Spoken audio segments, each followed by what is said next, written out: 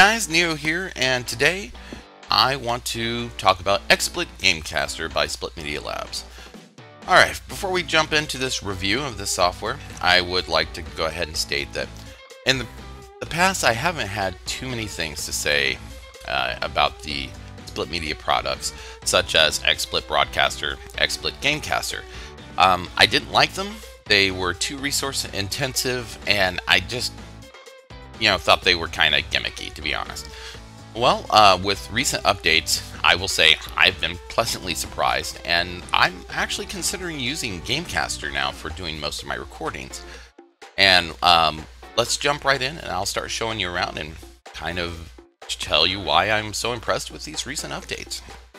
Alright, so as you can see here, this is the main Xplit Gamecaster start page. It has some quick tips right here to get you up streaming or recording very quickly. Down here you have a button to open up a console viewer if you have a capture card, which I do not, but it lets you capture your PS3 or Xbox One or whatever you want to capture with it. You have tutorials right here at your fingertips to get you set up, which is a really handy feature. Up at the top we have a few tabs. You have the start page, obviously, accounts, settings, hotkeys, and recordings. Let's go ahead and start working our way through those. So under accounts, you have everything you would expect for something that's set up for streaming. You have live streaming support right here with all the major services, and they're really easy to set up. All you do is enter in your username and password for most of them, and that's it. You don't have to worry about stream keys or anything like that. Pretty handy, pretty slick. You have YouTube sharing directly from the client if you're not the type that likes to actually edit your videos. If you don't worry about that, you can upload directly from here, which is again a very nice, handy, convenient feature. And then all your social media, so it can send out a message for you when you go live streaming, which is again handy. All right, under settings we have stream settings, record settings, microphone, hi guys, camera, and a few things over here which we'll touch on in a minute. Okay, so as you can see here, stream settings, you have everything you would expect, all the way up to 1080p full HD for streaming. I don't stream in that because, well, obviously bandwidth intensive, and I don't quite have the bandwidth for 1080p. Alright, so if we open up settings, you have your codec, your resolution, everything. You can override it directly from here, which is nice. For recording, you have the same thing and the same button to adjust things.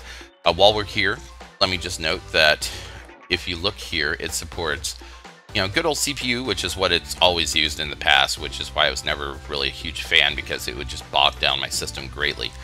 Recent updates, it has brought in Intel QuickSync, AMD VCE, and my absolute favorite, the Nvidia NVENC codec, as well as the AMD H.264. My opinion, any modern recording or streaming software should have GPU rendering in it, and with this addition, it's really brought Xplit into the light for me. I mean, the user interface has always been really nice, easy to configure, and had some great options, but it was just the resource intensiveness of using the CPU for doing all the rendering that was just the major new got to get away from this to me. But now that that limitation is no longer there, this is really solid software. Okay, so we've covered that. Of course, microphone, you would select your sound, your microphone, or whatever you want to use from this list here. Camera, obviously, if you have multiple cameras, you can set that up right here as well. And yes, you can chroma key in the software, and it's pretty easy. Obviously, my camera is cruddy, so can't really set it up right now. But as you can see here, you have your threshold settings. You have the color you want to key out, red, blue, or green, and it's really easy. Doesn't have a lot of advanced options, but then the software is kind of set up for the person that doesn't want to deal with a lot of options. They just want to get it set up, get in there, start streaming, start recording, and not fuss with it. Okay, so over here, right there actually, you can see the BRB graphics. What this is if you've ever seen one of my streams, if I have to go AFK for a moment, which happens because I'm a family guy, yeah, no, I'm a family man, so you know, I do have to hop up from time to time. I have a scene set up that says, you know, stream will resume shortly, be right back, etc., etc. Well, that's exactly what that lets you do, is set that up. And it's real easy to edit. Let's open that up and I'll show you what I mean. Alright, so here is the editor. You can select multiple images, drag them in, set them up as layers, scale them, do whatever you like to set that up. It's again, it doesn't have some of the more advanced options of, say, Xplit Broadcaster, but you don't really need them if you're not a big time streamer, you know, at the moment. It's a nicety that you can do this and that they included this into the software, so I was fairly impressed. Alright, so that's pretty much all there is to it. Like I said, you can, you know, bring to front, select something, send it to the back, and, you know, scale. So you have all the important things right there. Alright, let's close this down and open the settings page back up. Okay. You have your hotkeys if you want to set up hotkeys. Right here. Alright, there we go. I don't have any set up, but haven't found the need to set any up, and I'll show you why. We'll get into that here in just a couple minutes when we pull it up in a game. Then you have your recordings, so you can select a folder, and this will automatically list all your recordings that are in that folder. Very nice feature. Really like that about the software I use for recording YouTube, or for YouTube usually, is Marillus Action, and it has a feature like this built into it, which is really nice. I absolutely adore it. Alright, so that's pretty much it for the interface. Let me jump into a game, and we'll take a look at the in-game overlay slash HUD slash whatever you want to call it. Alright guys, back in a minute. In World of Warcraft, and I decided to use it to show you off the in-game features of XSplit.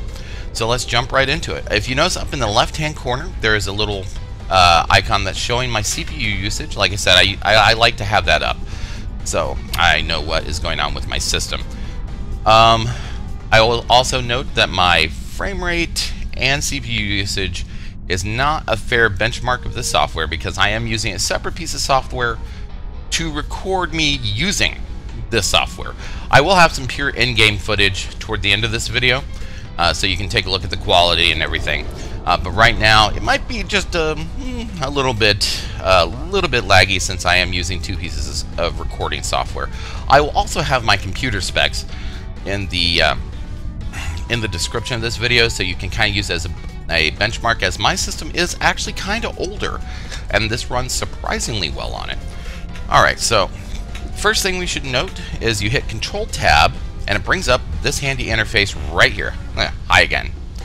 Okay, so from here, you can control your stream, you can start recording, you can adjust all your volumes, you can enable or disable the webcam, send out social media sharing, add an image, which is what this is over here, and you can even do something like, let's see, this, change tool T, you can draw on your screen and make little annotations as you go. So if you're playing League of Legends or something like that that uses strategy, well, there you go. You have a viable way of putting little annotations up on your screen, etc.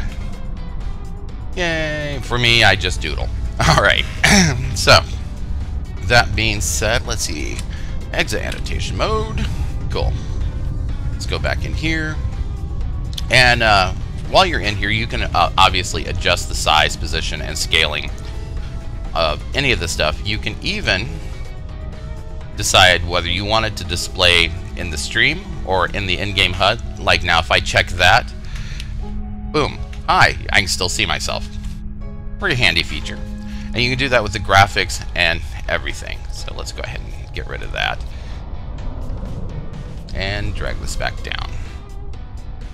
Okay. Pretty much that's it for the in-game HUD. I mean, it is very, very, very streamlined, very easy to work with. It's pretty cool. Let's see. So, you know, this is the meat and potatoes of it. This is why I don't have any hotkeys set up, because if I want to record, I want to stream, it's just all right here at my fingertips. Ready to use, ready to go. Alright guys, that is pretty much it for my review of Xsplit. I am going to do another cut real quick and get rid of my second piece of software and just show you a little bit of in-game footage with just Xsplit running, so you can get an idea of the quality that it produces. And I will say, like I said, I've been very pleasantly surprised about it. It is a very good piece of software, and I'm seriously considering switching over to it from what I normally use for YouTube, which is Marilla's Action. That being said, actually, there is really one thing that I would like to see being added to Xsplit for the recording functionality of it.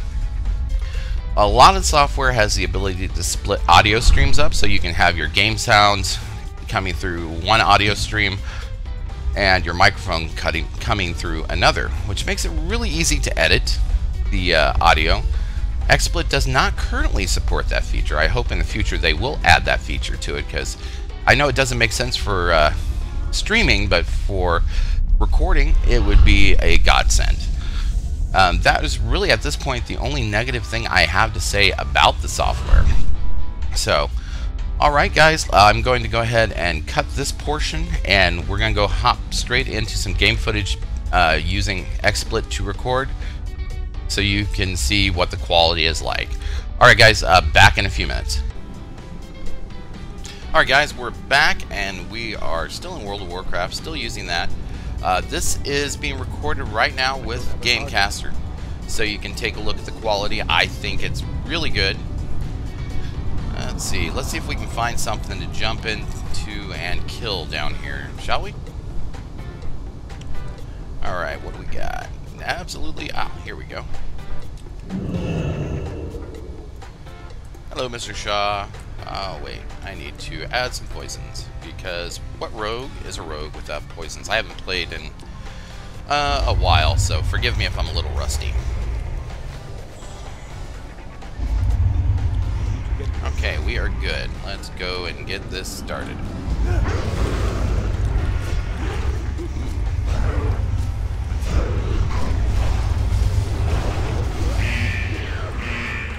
Whatever, dude.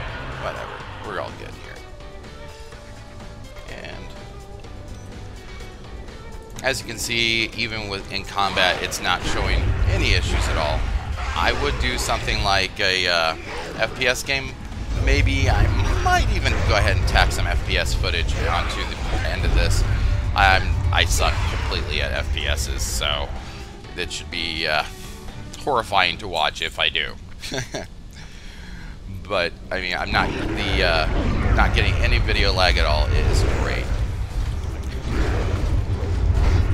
and I still have the ability, to, once I get out of combat here, combat end, die, will ya? Please and thank you, maybe. Thanks, appreciate it. Good dying, good dying. They did that on cue. It took us 5 takes to get that right. They started quoting Little Orphan Annie during the last take. I don't know. Method actors, whatever. Alright, so, as I was saying, in the middle of recording, I can choose to go in here and enable... Where is my button? Button, who's got the button? Or disable, because I just realized the webcam's going, so I can turn that off right now. And then I can, also say, turn this on right here, like so, and boom, now we have switched things up. So I mean, you can switch it out in the middle of recording or streaming without having to pause to even worry about it, which is really, really cool. So overall, I think Xsplit has made some, or Split Media Labs has made some vast improvements over their software, and I'm very pleased, and I'm really enjoying the experience using it. What did I just pick up? What is that? Oh, Liquid Shadow. Bah. Alright, guys, that's it for the Xsplit Gamecaster review. I hope you found this enlightening. As like I said, I was very pleasantly surprised about how it has changed since the last time I used it, which was quite a while ago, probably a better part of 2 years ago. Well, that was Broadcaster back then, but overall, I'm just very pleasantly surprised of how XSplit is performing today, and I hope you consider taking a look at it, because I know, like I said, I'm considering switching to it full-time for my recordings. The quality, the game performance, the ease of use, everything is just great. Absolutely, I'm enjoying it. So, alright guys, I will catch you all later, and until next time, I'll see you in game. Thanks for checking out my video. Make sure you like, subscribe, comment, and share it with your friends and family.